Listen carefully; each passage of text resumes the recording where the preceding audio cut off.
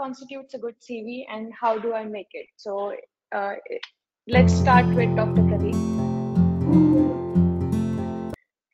Okay, in my opinion, I think CV should be very organized and structured,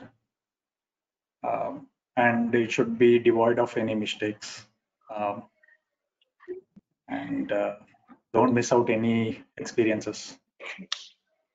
So Okay, that's all I can give. a perfect CV, you say. Yeah. Flawless. Okay, Dr. Ravi. Yeah, so like Dr. Pradeep said, obviously make sure when you're writing your CV, it is structured well. You have to check it not one time, not two times, 10 times read your CV. It should not have any spelling errors. But apart from that, how to actually build your CV, if you're asking that, I would say you need to have at least one experience in every field. So let it be, maybe you don't need to do some big research. You could just write a case report. You don't need to have some fancy presentations. Just a simple case report or a poster presentation is good enough. And when you move on to say volunteer work or social work, instead of having 5 different things, I would say if you're part of one specific or one organization and you've been a part of that organization for years and you show that you've grown through that organization, you've climbed up the leadership, that really shows them that you're capable of growing and like taking an organization forward. So that's how I would building my team, starting from first to second year. And apart from that, that's probably what I would say as general advice. More specific, I feel we can go on for an hour talking about how to prepare a CV. I'll let other applicants answer as well. Okay. Is there something anyone else wants to add? I guess I would say that it's a complete big presentation of how to create a CV and how to go on with it, like how to build a CV. As Dr. V mentioned, like you need to fill in something in each section. Do not leave anything empty. Do not leave any, like if you don't have a volunteer experience, do it, create it, make it. So I would say, like, if you do not have a job experience or something, it's okay because you're a fresh graduate. But if you have a gap year and you did nothing to complete that months, I would say, like, each month, if there's 1 month gap in your CV, that's fine. But if it, don't leave more than 2 to 3 months of gap in the CV. So doing, like, I was preparing for step 1, I was preparing for step 2, this is like considered lame because US graduates do not get enough time for preparation of exams. So you're not supposed to write I was doing this. So I would say start sketch from scratch, take a rough paper and use your timeline, build on this what you did in this, and if there is something you're left, and try to find something you did or create one you could do. A good CV is number one that has nothing, no section is empty. Even as he said that Dr. V said that you do not have to do a big meta-analysis or research thing, but you have to put something on research publication thing, even if it's an oral presentation. You could write that Okay. I gave this oral presentation in this symposium or something. And again, it should be very structured. Grammar should be checked.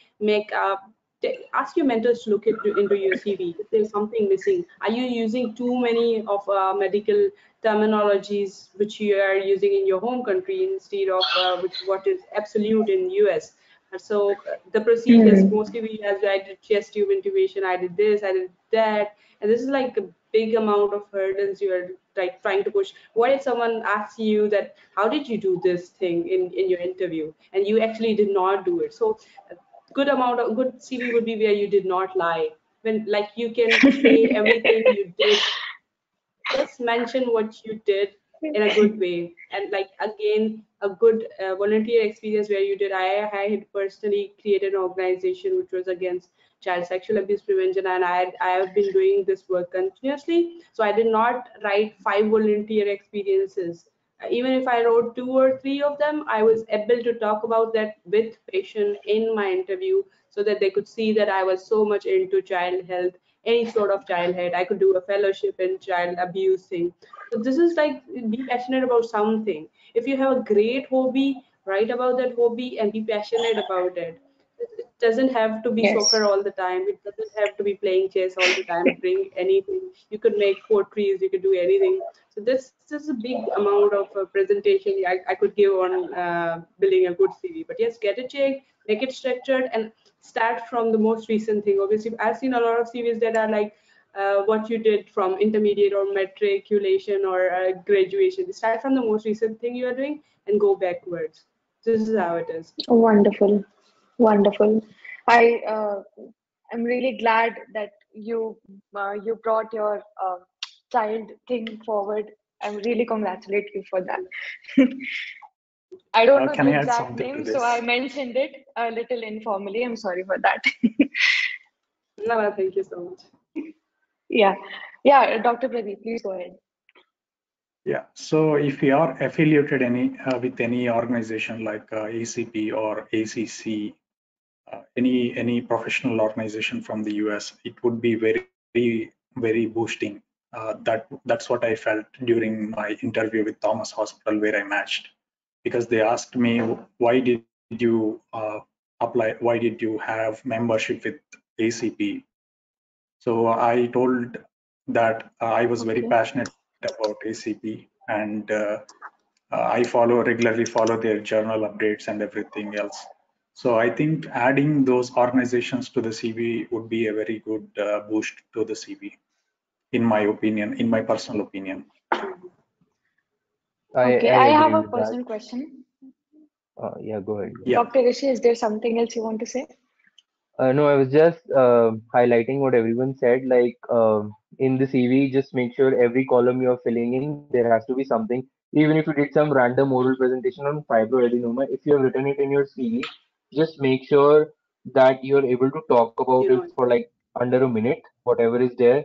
And like Dr. Yes. Pradeep mentioned, that if you've joined some organizations like ACP and all, just make sure that you've joined it for the sake of it, or not because you had just $40 in your account and you wanted to take participation in an organization, but know something about it, or at least make an effort to present cases or case reports into it. Even if you get rejected, it doesn't matter.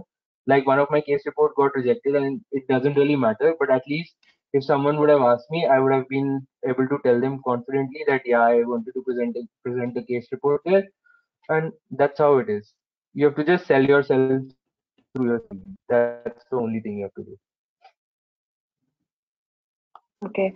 So I have a personal question to you guys. Do you think, like, apart from if you do volunteering in something that is not related to medicine, like normally an NGO or something like that, so does it count as much as you like if you would have done it in a medical field or something like that? Like, how much how much difference does it make if you do it in a medical or a non-medical organization? I can Um, answer that. I had tons of friends who did volunteer experiences that weren't really related to medicine. So, like Teach for India, or that's one of the avenues I know that a lot of my friends actually went forward and went through with that volunteering experience, and it definitely helps. It basically shows volunteering experience is it's good if it's related to medicine, but even if it's not, it's basically to show that you like giving back to the community. So that's something that should Okay. be displayed in your volunteering experience. It doesn't necessarily have to be connected to medicine. It's good if it is, but it's not necessary. Any kind of volunteering experience definitely adds to your CV. Okay.